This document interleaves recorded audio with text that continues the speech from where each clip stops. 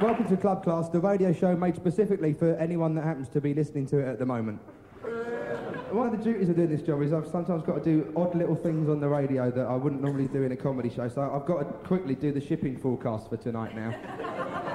So are we ready? Everyone out there shipping, listen, this is tonight's shipping forecast. I reckon there's going to be a lot of ships out there. I wrote that one, but you know, it's not true. Probably the most famous show on English radio at the moment is Desert Island Discs. Anyone listen to that? Yeah, the vast majority of the world doesn't. Only 2 people in the Zap Club do. And they're lying anyway.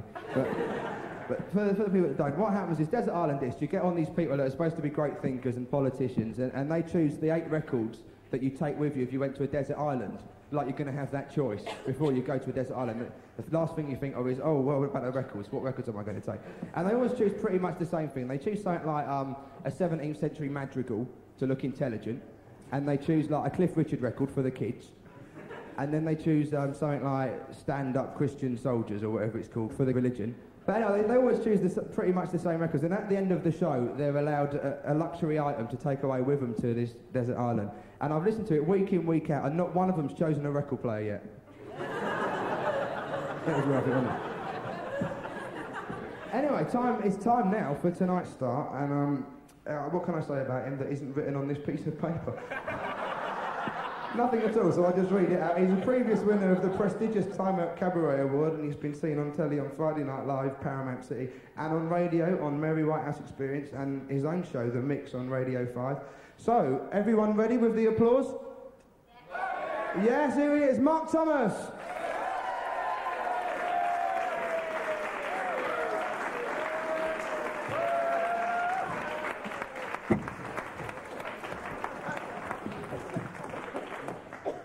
I'm actually going to tell you a story tonight, and as some of you might know, I'm a stand-up comic. That's how I'm a living. And there are major differences, obvious differences really in stand-up and storytelling.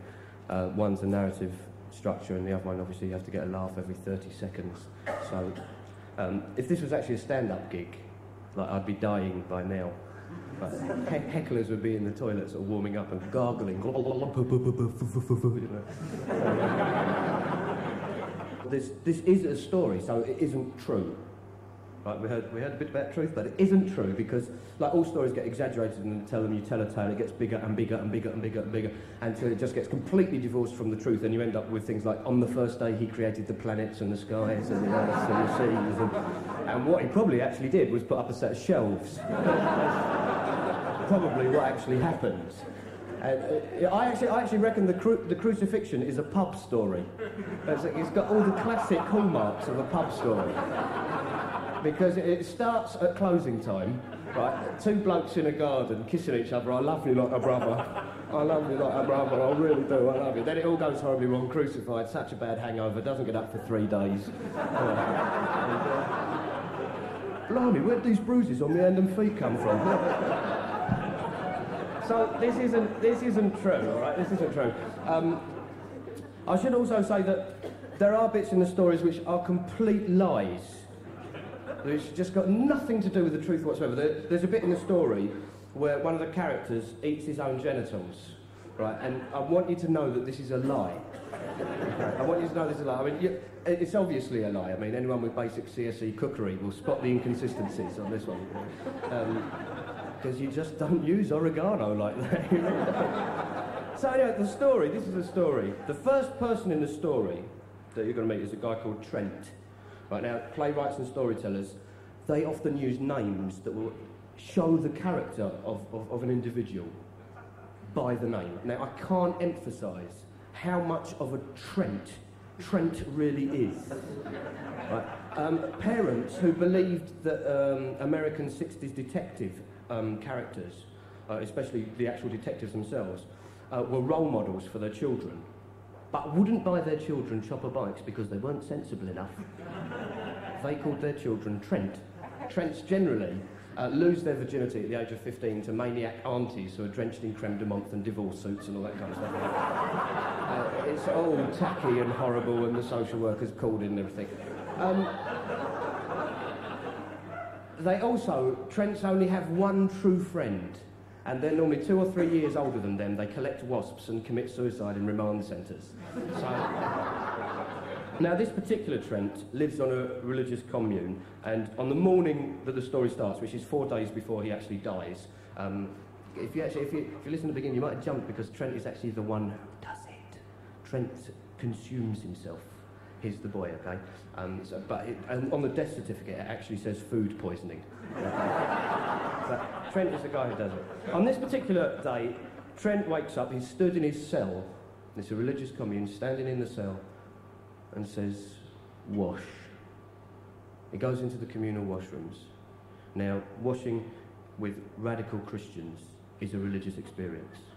There are chants, there are songs, there's all sorts of stuff to do. If you stand outside the door while he's doing his hands and face, you'll get, let me be an armour light, and for the Lord I will fight. A dum-dum bullet I will be for the Holy Trinity. So, you know, by the time he's fully washed and dressed, he's gone nuclear for Jesus. But Trent is a boy. He's a boy with problems, because it's not that he actually has any doubts. It's that he just has problems fitting in. Like, Trent has to go, with his fellow disciples, they have to go and convert people. So he's in a pub in the West End trying to convert some students. And one of the students sort of says, look, I have a bit of a problem with the concept of a virgin birth. Trent immediately jumps up, what's this? What's this? You calling our Mary a slag? Eh? So Trent is in a bit of a state. He gets called to the battle committee room where the leadership meet him. Now, the leadership, there's 12 central leaders. They sit round on a big table, right, and they all sit behind the table. It's like Pol Pot's hijacked the Last Supper, okay? They're all sitting there in their army fatigues. And the leader, Paul, Brother Paul, looks up at Trent and says, Trent, don't think we don't appreciate your efforts. And before I let you know the outcome of our decision, I would like to say that we are pleased with your work, and God is pleased with your work. And we feel, well, God feels, perhaps you would be better suited away from the front line of the war. Maybe a job in an administrative capacity? Now Trent looks up, and with tears he says, could you ask God to give me one more chance? I am his soldier. I'm a man for God. Please, I want to take the battle to Satan. I want to fight him on his home ground. I just need a group of people, and we'll actually go to fight the devil. Now, the committee are a little bit taken aback about this, because dissent doesn't normally happen, especially with small religious groups. Right, people want to leave small religious groups, they suddenly have a spate of industrial accidents. Oops, he went into the lathe, and on the day we told him to wear the kipper tie and work a 15-hour shift.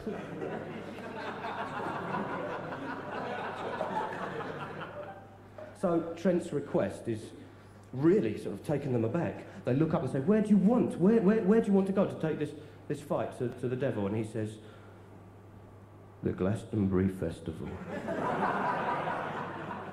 Now, the festival site, 24 hours before the official start of the event. Okay, people are coming from all over the country. The convoy arrives on Monday before the weekend, okay, before it actually starts. The convoy arrived. 218 buses, vans and coaches. 1 school bus. 28 mobile windmills, 200 weight of sulphate, grass, hash, acid, coke, a quantity of magic mushrooms that can only be measured in bales, right? 17 PAs, there's 5 documentary filmmakers and 3 sociology students with them. By Wednesday, they've set up their own bar with a TV in it, okay? Because although it's anarcho-pastoralism, Neighbours still has a role to play. And as a festival, any festival abandons laws. And Glastonbury is no exception. There are laws that are just completely left, like fashion. There are no laws concerning fashion in Glastonbury. You might, if you go to the Glastonbury Festival, you will wake up on Monday morning on the way to work going, now why did I find that Afghan's tribesman hat attractive? Why did I buy that yellow scarf with Vishnu on it? What happened? And it'll completely elude you until you get back to the festival next year, when for 3 days you will find its beauty again. For 3 days. Every year, anarchy A's tattooed on people's shoulders look attractive. For 3 days. For 3 days, I want an anarchy on my shoulder.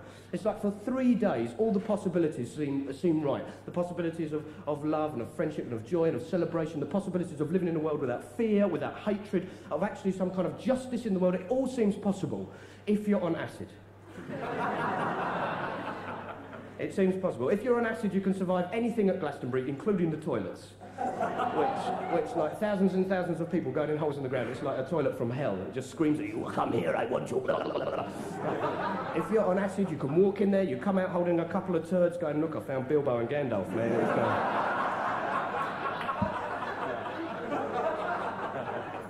So the next person I'm going to introduce is a guy called Terry. Now, Terry works checking passes at the gate. He checks all the people who are coming into the theatre field to make sure they're supposed to be working there. He comes from a village that's very near the festival site, and he talks a little bit like this, but it's not a stereotype, all right? It's just that my accents are really crap, okay? So, festival's all right, see. We do have a bit of a problem with townies and all that, you know, people come from London and all that because they have a bit of a problem with people in the country. Like badger baiting, they always have a bit of shout about that. Yeah, which is not fair because that's all we've got to do, really. Seriously, that's all we do. You see, you go into the pub, you know everybody in the pub, you've known them since you were a child, you've fought with everybody in the pub, in every possible combination.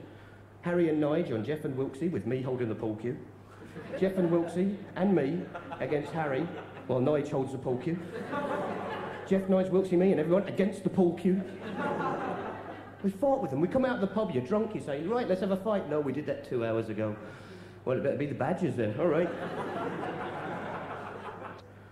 And in our village, we have a little bit of a joke, okay? Because that's all there is to do, you know. And the little bit of a joke is, what do you call a lad who gets his girlfriend pregnant when they're 14? A late developer. And that's what they call me. The late developer, just because I never got a girl pregnant, that's what they call it. You know, in every village, in nearly every village, there's somebody who is supposed to sleep with all the animals. That's me. Yeah. The boy who goes hard when the sheep go baa. That's right. So, I drink quite a lot of homebrew now. By myself, you know. So there we are, you've met Terry now. There's only a couple more people for you to actually meet. The first group of people are Pete and Judith. Right, they drive down to Glastonbury every year. Pete has had Doc Martens grafted on his feet since his first Rock Against Racism gig in 1978. Okay? He's a member of the Labour Party, but recognises the limitation of the structure against mass radical action. He is one of about 100 people who go to Glastonbury as a matter of principle because it's a CND benefit. Okay? Like if Leslie Crowther, Kylie Minogue, Paul Daniels, Marcy Kane, if they all did a CND benefit, Pete would go. At Glastonbury, Pete works in a little stall in a tent, selling radical literature and posters and badges. Now, Pete lives with Judith. They have sex about once every 10 days, and Pete calls it a sex life. Judith prefers the word coma. That's her favourite one. If her friends actually say, how is your sex life with Pete, she will say, stable, but still on the critical list. If they asked her, how's your sex life, she'd say, very good, thank you very much. Because it's a different matter. Her friends might describe her by saying, do the words lapsed Catholic mean anything to you? Now, that's right, the Protestants, keep up, come on, keep up. Meanwhile, Trent is sitting with his disciples in a field in Glastonbury, giving them a talk. He has been allowed to come. I'm proud of you for all volunteering. It's a big one. It's going to be fraught with danger. Let me tell you something. I have met the devil. I have. In Wandsworth Arndale Shopping Centre. On a Wednesday afternoon. I was eating chips. She was buying video equipment. But I knew it was the devil. I felt the fear. It was the devil all right. The disciples sat around him, their eyes slightly glazed. Now, it's the same glazed look that French teachers often find if they work in classrooms that are centrally heated. Like just the students, Because the disciples, they're happiest when they're doing things for Jesus, like singing songs like, he may have got holes in his hand, but he still packs a punch, right? That's their kind of song. But they had to listen to Trent for 3 hours. The last person you have to meet is Hillary. Hillary is my favourite. Hillary did not just say no. Hillary had said, gimme, gimme, gimme, gimme, gimme, gimme, gimme, gimme, gimme, to every single illegal substance in the world. Right? She makes Keith Richard look healthy. When Hillary dies, she wants to be cremated so local junkies can get stoned standing downwind of the chimney. A few years ago, Hillary was caught in possession of 20 grams of cocaine. The policeman who caught her thought it would be a really good move to actually sit her in the police cell and let her stew for a while, bring her in the interrogation room and let her stew for a while. So he left her there for 2 hours, came in with the cocaine, slammed it on the table and said, now, you've got to think about a couple of things. Think about how long you're going to do inside, whether you can manage that stretch, whether you can do the time. You've got to think about that. And you've got to think about that before you ask yourself, am I going to give this nice kind policeman the name of my dealer? And he said this, staring out of a window, all rather nonchalantly and effectively, so he thought. Well, are you going to give me the name? He spun round to face her and the coke was gone. Every single gram, every single grain was gone. There's just an empty envelope. The forensics couldn't find a thing on it. He just went, He realised what had happened. She'd snorted a lot. He's going, how do you feel? Tired, she said, and fell asleep. But she had paid the price, right? Her brain was now the consistency of potty putty, right? It was so burnt out that it was like a viscous liquid. So you could actually hear her brain glop and slop around if she moved quickly, right? Which means that if she moved really, really quickly, whole sections of her brain would merge into other sections of her brain, right? So you'd actually have childhood memories. Suddenly, they'd actually be in the section of the brain that dealt with upper torso coordination. Which meant having sex with Hillary was like sleeping with the entire cast of Apocalypse Now. Her brain would just move from one section to another. So, for example, if she was at a party and she was working with the social manners section of her brain and suddenly it merged with the part of her brain that could remember how to bake a pancake, she'd jump on the bar saying, whisk me in flour and eggs and flip me when I'm brown, and that was it.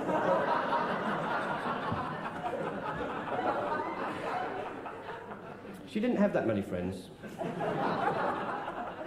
What she did know, though, was one thing for certain. She was a private detective, right? She was somehow a private detective. Somewhere along the line of reality and drugs and dream and burnt-out brain, she had become a private detective, and a spiritual detective to boot. A hippie private detective. What was she actually doing at Glastonbury? Well, that's where she woke up. Okay? So that's our Hillary. Now, if God exists, and if God had an answer machine, the message he would have played back, she would have played back, from Trent would be, beep. This is God, I'm out for the next millennium, so why don't you leave your prayer after the beep? Beep. Hello, it's Trent. The troops are out of sort. If Keith doesn't return to the base camp soon, I'll have to assume that he has deserted to the enemy. I will find him and I will get your combat jacket back for you, I promise you that. I will. And his soul. I will get his soul. As we handed out leaflets today, we were heckled by an 8-year-old. She said the F word lots of times, and she said, God, she said that you were an F word. And I know that you're all seeing and all knowing and that you heard and saw it all, so you know that she was possessed by demons, and I knew she had to be saved, because she was using the B word and the W word. We're all a bunch of W's, that's what we were. We're W's. So I picked her up and took her to our water barrel to baptise her, to cleanse her from the demons. She was struggling, and she was calling us S's and A's. And I held her by the feet, head first over the holy water, your water, and then that's when her mother appeared with the Alsatians. I'll be all right, though, with you by my side, and, of course, some Savlon. I'll be your soldier, God. Amen. Pete stood in the tent by the stall. He looked over his shoulder to make sure that they were alone. Oh, embarrassed or what? I mean, I can talk to you, but Judith, well, she put her finger up my bottom. When we were making love, I can't believe it. Obviously, we were making love, it wasn't in public. She put her finger up my bottom, I couldn't believe it. The worst of it was, there was ointment, there was lubricant on her finger. It was premeditated. She had sat and thought, tonight when I make love to Pete, I'm going to stick my finger up his bottom. She had planned it. She had put the ointment within reach, undid the cap of it without me noticing it, and put the ointment on her finger. It was so cold. It got such a shock. I just feel sick. I'm just glad I can talk to you, that's all. You're the only person I can really talk to. Pete had not seen Hillary standing at the entrance of the tent. Hillary was standing watching him thinking, why is that man talking to a poster of Karl Marx? But she'd actually had a little bit of a chat that day. Well, it was more of a vision. Hillary doesn't have chat, she has visions and dreams and happening, sort of spiritual tip-offs from her informers, yeah? And in her vision, I'll just very briefly describe the vision, she was holding a frying pan and a foot pump. Her father was a woodlouse, and he had napalm spurting from his ears. He was shouting, you've been talking about me again, look, they're burning. You may find love or hate, it's up to you, you're on a mission. And then it got quite weird. She was on a mission, she felt a lot better about that.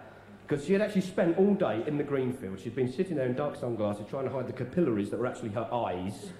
And she sat there. Now, if she had the capacity to feel shame, she would have done.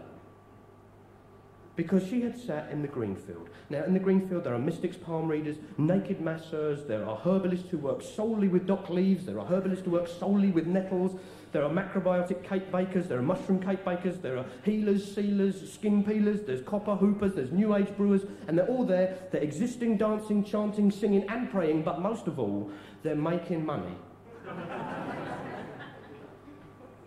And she'd set up a sign, Private Dick, mysterious crime solved in a mysterious way. She had not had one single customer. People laughed. Someone said they'd lost their yang. Someone offered her a bowl of soup and said, if you need to come round for a chat, you can do. Yet she knew she was on a mission. She didn't know what on earth it was, but she was on a mission. She just hoped it had nothing to do with the woodlouse and the napalm and all the frying pan. She picked up her divining rod and headed for the bad vibes. Beep! Oh no, it's Trent again. It's not going too well. I've lost Keith. I found his jacket by a caravan, but there was an Alsatian outside, so I didn't go in. I just want to be strong. You know that I want to be strong for you, God. I just want to fight the devil, if you'll let me. Amen. Now this is the point, right? Judith has had a very good festival. Every morning, Pete would go off to help clean up the rubbish around the festival site. He'd go and pick up rubbish around the site. Every morning, Judith would just go around picking up around the site. Pete would sell at his stall. There'd be no nukes is good nukes. There'd be T-shirts. There'd be all sorts of stuff. And Judith would get drunk and get very sort of like giggly and happy with friends or people who were about to become extremely friendly. They would meet at about 7 o'clock and argue by 8 o'clock. By 8 o'clock, they're in separate parts of the whole site. So Judith, on the final day, on the final evening, just as the sun is setting down there, and you know that beautiful feeling when the sun just sort of like tinges out this red glow and just sort of pulses underneath the grey underbellies of the clouds. Got quite poetic there. It was one of those evenings, and the sun was just going down and you just feel comfortable. It's just like just about to be comfortable with the evening. It's like the last sigh before going to sleep. And Pete, well, it was 8:30, so he'd gone off to the world music stage to combat his latent racism and educate himself. He wasn't going to enjoy himself, that was for certain. Trent saw her. Trent saw Judith sitting outside the tent. And a glimmer of recognition and a glimmer of hope emerged that, oh God, I must fight the battle for you. Let me win just one soul. Just let me win just one soul for you, God. Let me overcome the devil and let me be a man for you. He approached the tent. May I sit down? Yes, you can, but you mustn't say a single word about God or give me a leaflet. Huh? How did you... You've got God's Stormtroopers written on the back of your jacket. Oh. Do you believe in... No, not a single word, okay? You can sit down, you can have a cup of tea, make you a cup of tea, but you're not to say anything about God. I can help you, said Trent. Judith looked at him. Now that is a very interesting idea. I hadn't actually thought of the possibilities of this, of you actually fulfilling my needs, being a Christian brother, and suddenly Trent knew. Trent suddenly flipped into a mode of recognition. He stood up suddenly and said, I know, the Wandsworth Arndale shopping centre, it's you. He was standing facing the devil. He picked up a huge stick and said, I will conquer you, I will conquer the devil. Pete suddenly appeared. His music had not occurred because it was Glastonbury. The place was being run by hippies. It was 5 hours late. Okay? Pete suddenly appeared and saw Trent standing there holding a huge stick over Judith and said, oh, I suppose this is another part of your sick game, is it? What kind of trick is this one, is it? What are you going to do with the stick now? Well, if that's the way you're going to taunt me, that's just it. I'm off now, and that's it. You can never see me again, and I really do mean it. And walked off. Leaving Judith. Just about to be struck by a huge stick by a madman called Trent. Trent standing there going, I will fight you, devil. I will have you, demon. I will destroy you, God. I will fight. I will win for you. And it was then that Hillary picked up the bad vibes. She was standing next to Trent, but she picked up the bad vibes, came round enough, lifted up her sunglasses, the blood-red eye glazed, and she injected him with a solution of God knows what. See, she certainly didn't know what on earth it was. But Trent slumped and fell to the ground. Beep!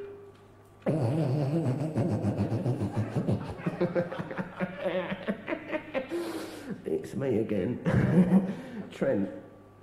Oh. How's it going? Oh, it's all right down here, I think. If I could just keep the flamingos moving, I'm fine.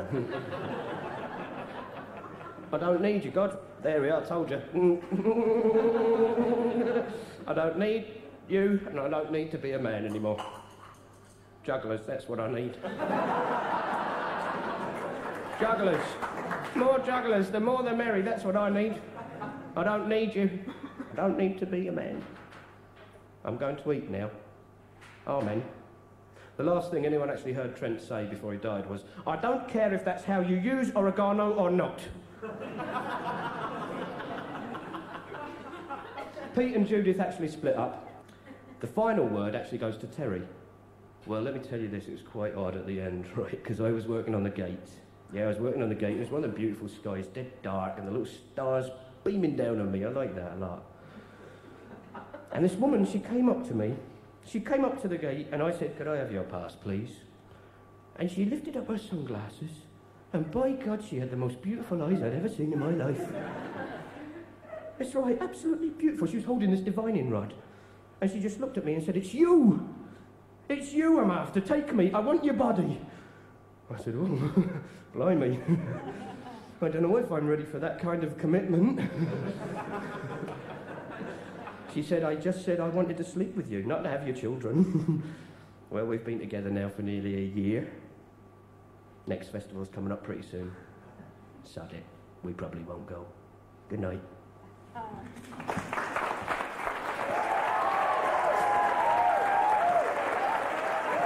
Mark Thomas.